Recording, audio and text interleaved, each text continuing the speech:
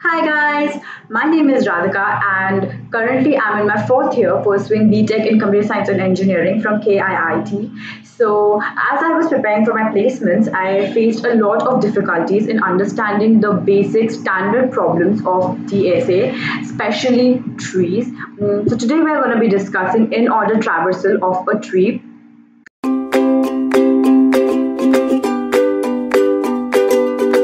It is a three-line code for the recursive approach of printing the in-order traversal of the tree. I faced personally a lot of issues understanding how this three lines give us the in-order traversal. I personally used to just mug it up, but I assure you after this video you will understand how this actually works and you will not have to learn this.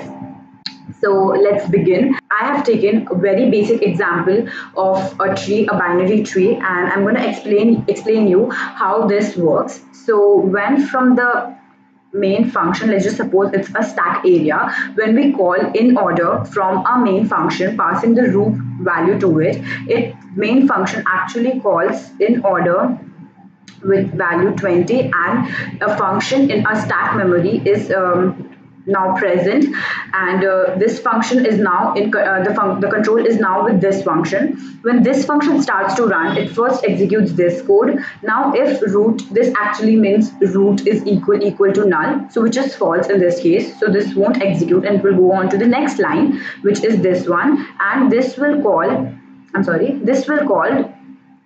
in order root left. So that means the root left. So 15 value will be called, and now there is another function in the stack, and always the topmost function is in control. So this is the function which has the control. Now this will again start running the code from the first line. Again this is false. Now again it will call in order left. Now it's in order and the left is 35. So now this is another function in a stack now, which is on top. Now this function will again call its left. Now this is null. So when this function is called, when this function is in control, this actually turns to be true. So this just returns, right? So my control will go back to this function. Okay, now when the control is in this function, we have already executed this line, so it starts from this line. Now here, as it says, see out root data, so this will just print my data, which is 35, and it will go on to the next line. The next line is in order root right. So now this has done its part, so this will be eliminated from the stack, and again this will call the root right in order, which is again null. So again this will return and the control will come back to this function. And now if you see, we have already executed this part as well, so this will get removed from the stack, as well as this function will get removed from the stack, as it has done its work. Now the control is back to the function with value 15. This has done this part, so it will now print root data, which is 15, and it will go on to the next line. It will call root right. Now the root right is again null, so it will just return the control back to this function. It will come here, and since nothing is here, so this function has also done its work. Now the both will be eliminated from the stack, and the control will go back to the root value 20. Now from here, when we will print the root data, that's what we'll be doing. Now it will call root right, which is not null this time but 25.